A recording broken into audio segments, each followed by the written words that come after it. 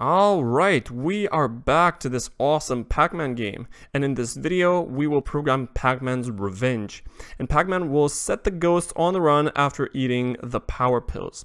So I'm going to get right down to it to program our power pills. So these power pills will be placed strategically throughout the maze, and they will blink very quickly, and when Pac-Man touches them, we will send a message to all the ghosts to switch their modes to being on the run instead of following Pac-Man. So the way I'm going to place the power pills strategically throughout the maze is obviously by creating a bunch of clones. So I'm going to go to events, and when the flag clicked, I'm going to go to a certain set of coordinates and create a clone of myself. So I'm going to go to motion and bring in the go-to block.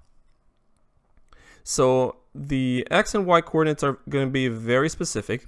So I'm going to say X 192 and -64. And then I'm going to create a clone of myself. All right. Then I'm going to duplicate these two. And then I'm going to duplicate these four. So I'm going to go to the following coordinates. The first is 192 and -64. The second is -192 and -64. So on the opposite side of the maze, on the left-hand side. Then we have 192 and 112, which is right here on the upper right-hand side. And then -192 and 112, so on the upper left hand side of the screen. And after creating 4 clones, the original sprite is simply going to hide. So I'm going to bring in hide. And the script for the clones is going to say something like, when I start as a clone, I'm going to flash very quickly. So in a forever loop, I'm going to simply show and hide very quickly. So I'm going to say show, and then hide, and in between these two I'm going to add a very simple and quick wait block. So wait for a small amount of time, like 0.05 seconds. Alright, so 0.05 is 1/20th of a second, so very quickly. Now if I hit the flag, notice what's happening. We have our 4 clones here flashing on the stage. This is great. Now, the script over here is not the entire logic for a clone, because a clone needs to be touched by Pac-Man and then needs to broadcast a message once Pac-Man touches it. So I'm going to add another script starting with when I start as a clone, which you remember will be executed simultaneously around this other one that I've just created. So when I start as a clone, I'm going to wait until Pac-Man touches me, or I touch Pac-Man. So I'm just going to say wait until touching Pac-Man. All right. And then I'm going to broadcast a message. So I'm going to broadcast a new message, and I'm going to name this message Ghosts Run. And after that, I'm going to stop all the other scripts running in the sprite because the clone will still flash around like crazy. So I'm going to go to control and then stop other scripts in the sprite. And then I'm going to hide from the stage. And I'm going to play a little sound because this power pill has a small sound. Right? So I'm going to play this sound until done. So if I hit the flag and then move Pac-Man around, and I touch one of this power pill, the sound was made and the power pill disappeared. But now we also need to program the ghosts to react to this ghost run message. So let me go to the ghost sprite and let me add a small variable to keep track on whether the ghost is running away or towards me. So I'm going to make a variable for this sprite only, and I'm going to name it on the run. And this variable will have one of 2 values, yes or no. If on the run is yes, it's running away from me. If on the run is no, the ghost will run towards me and will try to catch me. And I'm also going to make another variable for this sprite only that I'm going to call dead. because once Pac-Man touches the ghost on the run, it will stay dead for the duration of the round. And now let me prepare the values for these variables. So when the round starts, when setting target X and target Y first time, I'm also going to set dead to no and on the run also to no. So I'm going to set dead to no and set on the run also to no. So this will be the first thing that's happening when I receive new round. And after that, I'm ready to receive the ghost run message. So let me create some space here. So when I receive the ghost run message, I'm going to do the following. If I'm not dead, so if the ghost is not already dead, then I'm going to set the on the run variable to yes. So if, and I'm going to bring in an equals operator, and if dead equals no, so if the ghost is still alive, I'm going to set on the run to yes, and after 10 seconds I'm going to revert it back to no, because the ghost will not stay on the run forever. So from the control section, I'm going to wait something like 10 seconds, and then I'm going to set on the run back to no. So set on the run back to no. Now, on its own, this script doesn't really do much, because the ghost will still continue to follow me, given the fact that they always adjust their target X and target Y. Where is that script? We had a small script that always updates, yeah, here, right over here. We have a forever loop in which the ghost always sets target X and target Y to the coordinates of Pac-Man, even if the on the run variable is set to yes or no. So if the on the run variable is set to yes, we need to set target X and target Y away from Pac-Man this time around, which deserves some extra explanations. Alright, so consider the ghost right over here and Pac-Man right over here in the world. And I, the ghost, I'm trying to run away from Pac-Man. I'm at coordinates X and Y, and Pac-Man is at his coordinates Pac-Man X and Pac-Man Y.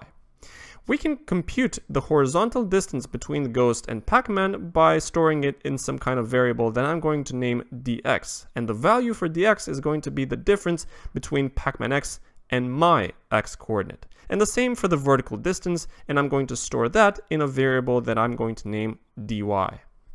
Now, because I'm trying to run away from Pac-Man, I'm going to set my target X and my target Y in the opposite direction from Pac-Man, so right about here. So I'm going to compute my target X and target Y, assuming that this imaginary point is at the same horizontal and vertical distance from the ghost, but in the opposite direction to Pac-Man. So this point is at distance dx on the horizontal to the ghost and the distance dy on the vertical. Now, how to obtain target X and target Y? Well, we will need to subtract the distances dx and dy from the coordinates of the ghost. So these will be our coordinates. Target X is the difference between my coordinate X and that horizontal distance, and the target Y will be, again, the difference between my Y coordinate and that vertical distance dy that I computed before. So I hope that little diagram made sense, because we're going to translate that into actual Scratch code. So let me bring these scripts a little bit down to create some extra space. And here, in the forever loop where we decide to target X and target Y, I'm going to bring in a big if-else block. So I'm going to set target X and target Y to the coordinates of Pac-Man only if on the run is equal to no. So I'm going to bring these here, and the condition is going to be on the run must equal no. So I'm going to bring in an equal sign, and here I'm going to bring in on the run, and on the run must equal no. So if on the run is equal to no, the ghost will run towards Pac-Man. Otherwise, I'm going to create those two little variables that I talked about in that little diagram. So I'm going to make a variable for this sprite only that I'm going to name dx, and another variable for this sprite only that I'm going to name dy. Now I'm going to hide these from the stage, and then I'm going to set them. So set dx and dy. And you remember from the diagram, dx as the difference between the coordinate of Pac-Man and the ghost. So I'm going to bring in a difference operator 2 times. So dx is going to be Pac-Man x minus my x position. So I'm going to bring in Pac-Man x and my x position. So this is the distance between the ghost and Pac-Man, and dy is going to be Pac-Man y minus y position. So Pac-Man y and y position. Good, so we've computed our horizontal and vertical distances. Now we need to compute our target x and target y of that imaginary point that we're going towards. So I'm going to go to variables again, and I'm going to set my target x and my target y. So target x and target y. And the target x is the subtraction between my x position and this horizontal distance. So I'm going to bring in 2 difference operators. Okay, and I'm going to bring in x position here and y position here. And I'm going to bring in the dx value here and the dy value in the second block. So what have we done? We have changed setting the target x and target y to the coordinates of Pac-Man only under the condition that the ghosts are not running away. If the ghosts are running away, I'm going to set target x and target y to that imaginary point away from Pac-Man. So let's hit the flag and see that this is the case. So the ghosts are coming after me, and let me hit one of these power pills. So notice that the ghost suddenly turned away from me, and if I chase it, it will run away from me. All right, this is awesome. I'm still dying, but I'm going to fix that in a second. Now, there are a number of things that we need to do. When a ghost runs away from me, we should change its costume to this white running costume, and if I touch it, it will switch the costume to this eyes, these transparent eyes that I named dead over here. So in the big ginormous script where the ghost switches the costume back to costume ID after the collision check, we should not switch the ghost's costume to costume ID, but rather to the correct costume that the ghost must be in if it's either dead or on the run. So I'm going to bring in some code that will decide which costume this ghost should take. So I'm going to bring in an if-else block, and the condition is if the ghost is dead. So I'm going to go to operators and bring in the equal sign. And if dead is equal to yes, so if the ghost is dead, then I need to switch the ghost costume to dead. So I'm going to go to looks and switch costume to dead.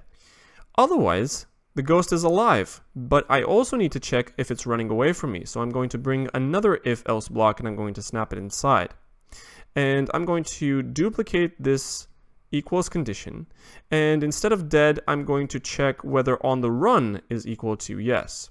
So if on the run is equal to yes, then the costume that I need to use is that running costume. So I'm going to go to looks and switch costume to running. Otherwise, the ghost is neither dead nor on the run, so it's running towards me, and it should have its normal costume. So I'm going to switch its costume to costume ID. So I'm going to take this away and switch costume to costume ID. And I'm going to snap this big if condition after the big if else condition, and this whole script in the right place. So notice here in the big if block for the ghost to be able to change its direction. So under the forever loop, under this if condition. So make sure you have your scripts here in the right order. Now let's test that. So I'm going to go to a power pill, and I'm going to set the ghost to on the run. So the ghost is running to me, and now the ghosts are running away from me, but they're still able to kill me because I'm not able to make them die when I touch them. Let me correct that. So we have here a little condition, if touching Pac-Man. This is the exact point where the ghost needs to die if it's on the run. So I'm going to change the broadcast Pac-Man die to only happen if the ghost is not dead and it's not on the run. So here's what I'm going to do. I'm going to bring in a big if block. So if dead is equal to no, so I'm going to go to variables and I'm going to bring in dead. So if dead is equal to no, that is the ghost is alive, then I'm going to bring in an if else block inside. If on the run is also equal to no, so I'm going to bring in on the run. So if on the run is equal to no, then I'm going to broadcast Pac-Man die, because I'm neither dead, so that means I'm alive, and I'm not on the run either, so I'm running towards Pac-Man and I'm trying to get him. Otherwise, I am not dead and I am on the run and I'm still touching Pac-Man, so Pac-Man got me. So I'm going to set dead to yes. All right. And I'm also going to start a little sound, which is not Pac-Man death, but Pac-Man get ghost, which will sound like this. Now, this whole script will happen in the if touching Pac-Man block, so I'm going to snap it inside.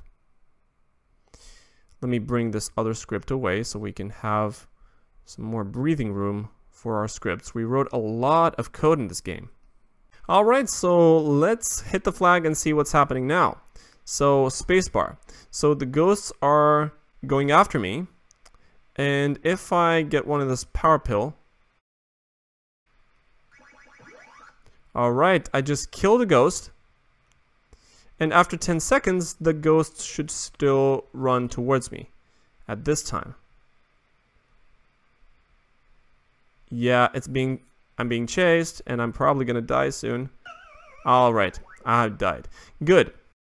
Alright, so at this point we have our ghosts completely done, and we have our most important pieces of the game already set up. So join me in the next video where we will start finishing up this game.